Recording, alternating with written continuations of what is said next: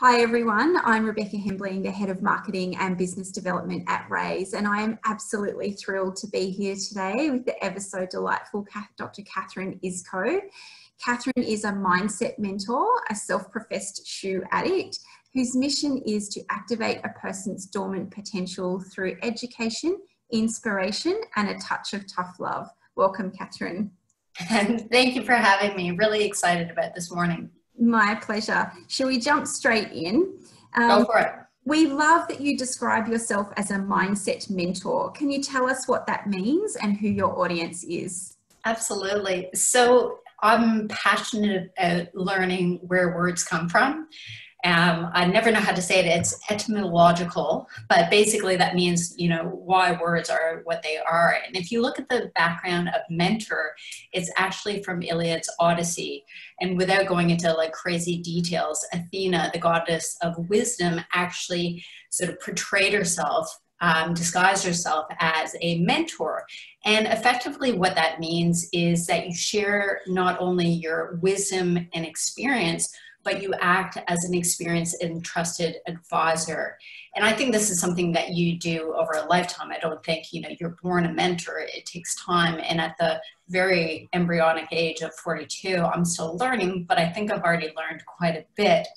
So the reason I call myself a mentor and not a coach is because in general, I think coaching is more of a reactive kind of process in regards to problem to solution, whereas mentors are really proactive rather than reactive, meaning that they help you navigate the minefield of what you're about to go through before you actually go through it. And this really expedites the path to success. And I don't know about you, that's personally what I want. Is I think at a certain age, you're less inclined to want a person to kind of blow smoke up your ass, for lack of a better word. You want someone that is going to give you objective feedback to expedite where you want to go. In regards to the audience, it's definitely a wide range. So it could be anyone from a student ready to graduate. I do a lot of mentorship for the University of WA, Curtin and Murdoch, to the mum, or as you guys say, M-U-M, mum. Yes. Who wants to turn into version 2.0, perhaps after a birth, or maybe after, an empty nest kind of situation, to a person who is just disgruntled by the status quo of their life or relationship, and even C-suite executives. It really doesn't matter where a person is. I work with people who have the foresight to understand that the greatest battles are not won alone.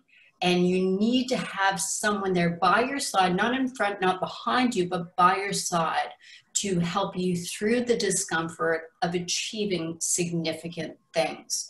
And there's 4 really big characteristics that I need for the person to have. First, they have to be open-minded to doing things differently. If you're expecting that this process is going to be easy and the same thing over again, that's not going to happen. Committed to the long game.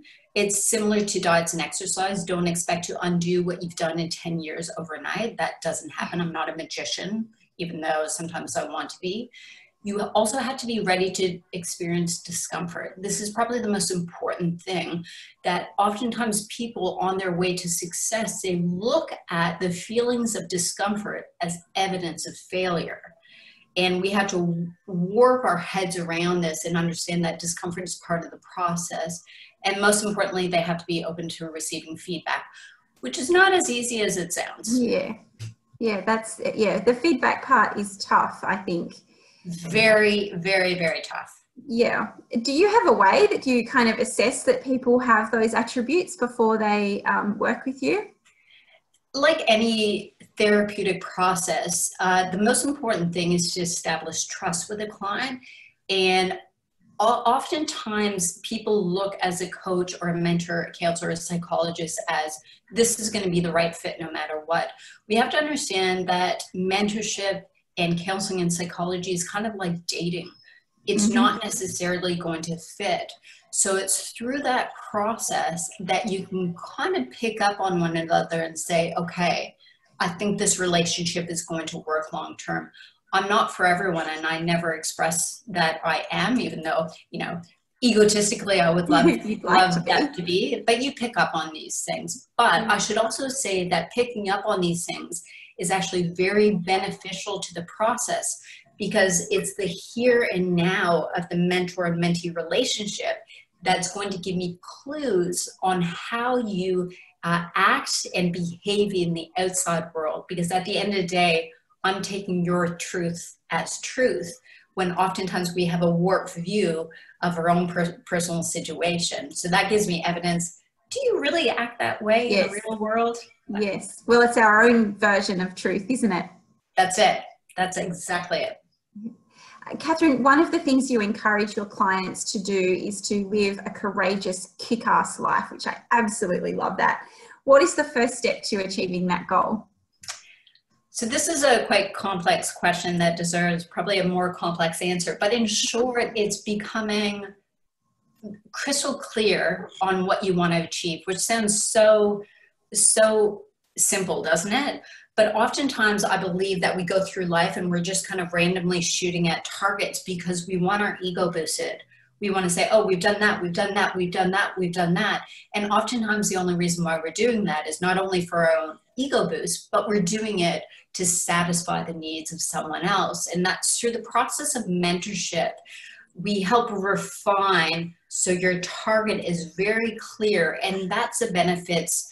That's where the benefits of motivation can really be derived. Is motivation is really expedited when you focus your energy like a laser beam, as I said, on a specific goal. And so it's really becoming clear on the target. And even your listeners right now can probably attest to this, that, you know, you have your to-do list.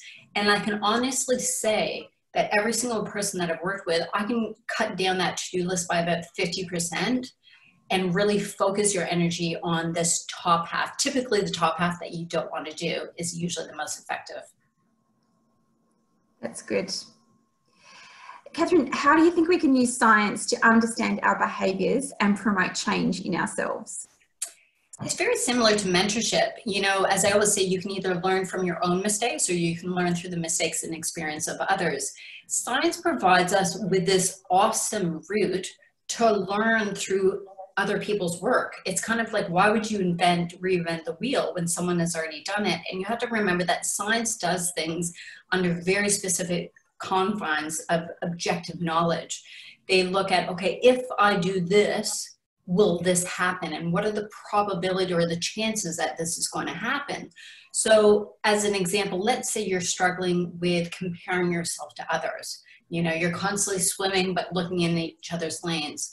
For me, I could either figure out how to fix that by myself, or I could dive into research and say, okay, the most effective way to reduce my levels of comparison with other people and focus on my own growth is doing X, Y, Z. And there's multiple theories of comparison. For example, a lot of people don't know that there's upwards comparisons and downward comparisons, which both have their benefits. We can extract knowledge through science and again, expedite our path to achievement. Rays were involved in the patent of your smartphone app, My Physique. Can you explain to me what that app is and how people use it to achieve confidence goals? Absolutely. So in short, the app is really a software that helps to, or that dimensionalizes a person or an object, in our case, a human being. And the reason why I love it is really based on the self-regulation theory, which proposes that self-monitoring, or thinking, okay, how am I doing here, is going to expedite your path and your success towards one's goal. And it does this by reinforcing the efforts that you put into achieving that goal. So I think we all here have gone on a diet, have gone on the January 1st, I'm never gonna eat X, Y, Z again. It's hard to do. And without having that feedback of saying, wow, this is actually working, we're never going to change our behaviors long-term. And it's this change in behaviors long-term that is actually gonna produce the biggest effect. But here's the thing, changing behaviors is actually quite difficult, especially when it's based on self-monitoring, because oftentimes we fudge what we see or fudge the results and we're not consistent. So the benefit of this app, especially when it comes to confidence and building confidence in our own health behaviors, is it gives you truthful answers. It's basically objective numerical answers, and it helps you be consistent. And that's, again, why I love science. Science is there to really make your life easier if you know how to apply it effectively. And that's what this application, this software does. I love that, Katherine, because sometimes you don't even know if you're on that journey of weight loss or changing your body in some way. You actually don't even know if what you see in the mirror is accurate, or if it's your mind playing tricks on you, or even if it's the mirror, or can you trust the judgment of other people around you who are giving you feedback? And so I think something like that, that, as you say, gives you that concrete data. You can't argue with the data ever. That's exactly it. Take that as the truth, the source of truth. Yeah, that's it. I like that. Today's an exciting day for you. It's the big launch of your new approach to, as you say, to make the world remarkable. What can we expect from you in your next step in your journey?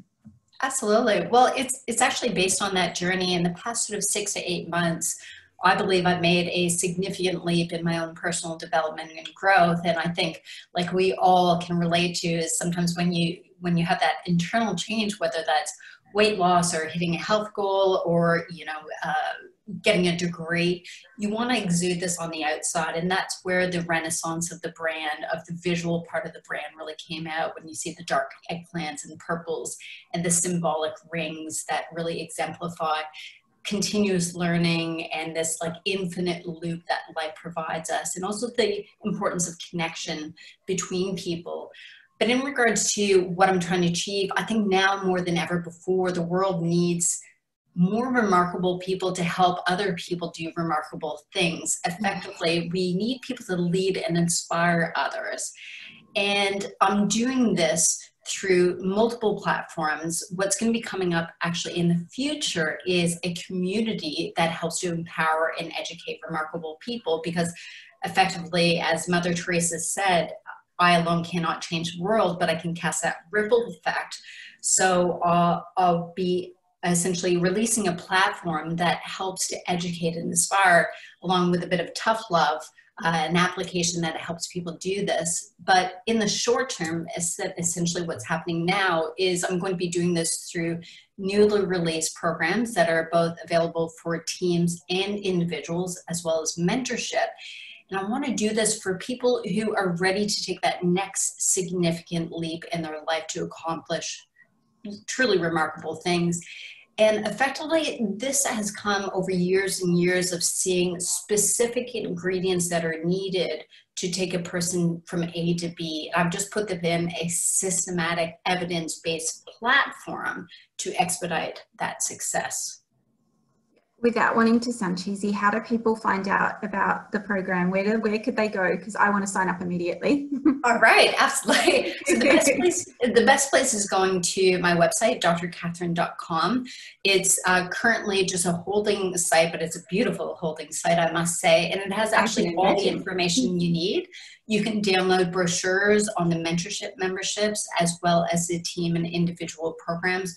Or if you just want to bypass all of that, info@drkatherine.com. And unless I'm shoe shopping, I'll get back to you within 24 hours. I want to see your shoe wardrobe personally. Yes. Katherine, working with young girls to develop body confidence is one of your passions. What advice do you give to young girls who, with social media, who are more aware than ever of body image? I'm particularly keen about this, Katherine. I've got a 13-year-old daughter who, I can see her straight away. She's just entered high school and she's looking around and really comparing herself with me and also with the girls in her year. So I'm really kind of interested to hear what you have to say about this. I can see you saying, help me. Yeah, help me. It's a tough one, because I mean, we were teenagers at one point, and we know that we don't take advice. We know everything. No. We're the smartest people in the world. And the other thing is, we have to understand that unfortunately now books are still judged by its cover. Yes. So it's a very tricky one, because I think a different recipe is needed for all people. But I know from a personal perspective, in going through 20 years of negative body image, the best thing for a young person is to be effectively modeled by someone that they respect, i.e. a mom, a teacher. And this starts with how you treat yourself. You want to act or be the person you want them to become. So little things like when you look in the mirror, do you say, oh, or do you say, ah? You know, there's little things. And also the focus on appearance. One of my favorite, this wonderful woman named Taryn Brumfitt, she's a leader in the body image industry. She produced a fantastic documentary called Embrace, which I highly recommend to watch with both your sons and your daughters. And effectively, she talks about this one time where her daughter came out with this beautiful dress on and said, "Mommy, do I look pretty?" And she responded, "Yes, you look pretty, but tell me what you're going to do in that dress." So if we continue to focus on what an outside appearance looks like and how that sort of benefits in the world, we're going to be continuously having problems with it. So focus, as cliche as it sounds, focus on what your child does, how they do it, the efforts that they put into their schoolwork, their friendships. If they clear the table properly, say, "Oh, thanks so much for helping me," and less focus on outward appearance. That's some really good advice. Thank you. I feel under the pressure with her all of the time. You do, as a mum, I think you feel that you are role modeling every minute of every day. You know, they are watching, as you say, and Taryn's work is brilliant as well. Yeah. The one thing I'll say on that is talk to them about that. Remember, the more human you can be, the more they're going to trust you. If they place you on this pedestal, it's going to be very, very hard for them to learn from you, because they're going to say that's impossible. If you say, "You know what, I would love your feedback. Mommy is trying her best when it comes to being a great role model for you. How am I doing? What can I do better?" You know, I like that. Yeah. Get them involved in the process. Yeah. You know, you can lead a horse to water, but you can't make them drink, kind of thing. So be involved. Tackle it like you would a business plan. How would you derive the best outcomes for your relationship? It's about understanding each other's needs. That's when you can come together, develop trust, and get those good outcomes. That's fabulous advice. Thank you. I'm imagining as well, I'm going completely off topic here, but I'm imagining as well that kind of brings together that nice sense of team that you need to have with your teenager as well at that time, instead of being on opposite sides of the fence. So that's really great advice. Thank you. That's it. Katherine, back to you. As a successful female entrepreneur, who inspires you? I get asked this a lot, and it's so tough because there's so many incredible people. I mean, we just spoke about Emma Isaacs, you know, a person that we both revere. The one that always comes up for me is my great-grandmother, which obviously no one knows her. She's since passed, but there are legacy stories of her, and obviously I met her as well for several years of my life. But effectively, a short summary of the story is that she was in Bratislava during the communist regime, and she was Jewish, and the Gestapo effectively came to get her. And she said basically to them, "You can either throw me off the balcony or you can shoot me right here. I'm not coming with you." And you have to remember, she's basically my size. She was actually shorter. I think she was only 4'11", a tiny little thing. And she was always pointing her finger to people. "Don't you tell me this." Nevertheless, they slunk away. She was able to escape and come to North America, specifically to New York, and start an incredible business out of the basement of her home, and which essentially then grew into 3 factories employing only women. You have to remember, this is back in the 50s. This is not done by a female. But the story that really hits home for me is one of incredible resilience. When she was trying to sell her samples to, you know, Saks and Bloomingdale's and so forth, she would never take the subway because she had to save money. And effectively, after a long day of lots of failures, no sales, she went to Saks and she said to the salesperson, "You don't have to take it, just tell me that you like it." And they took on her sample, and then she proceeded to ride across the road to Bloomingdale's and saying, "Well, Saks has it, don't you want it?" So she hustled. Yes. And I think for me, it's those kind of stories that I know her. And I know how she really acts with the world around her, and she goes completely against the norms. And that's really inspirational for me, because I don't have a recipe book for what I'm doing. I am trying to do something significantly different, both with myself personally, but also with my brand and services. To do that is shit scary, to be honest. So you got to have some good cojones, and my great grandmother sure as a heck had a big pair of those. That's a remarkable story. I like hearing stories like that, and it must feel really nice that you're connected to a person like that too, and that you've been able to, you know, firsthand have those stories passed down to you. That's really nice. Thank you.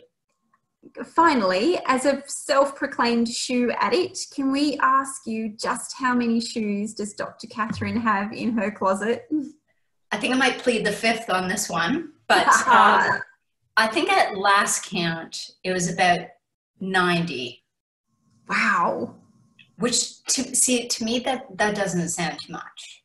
That sounds like I really need to hit triple digits. So but here, okay, let me just explain. It makes you just want to hit a bigger goal. It's always about more, but each pair of my shoes has a story.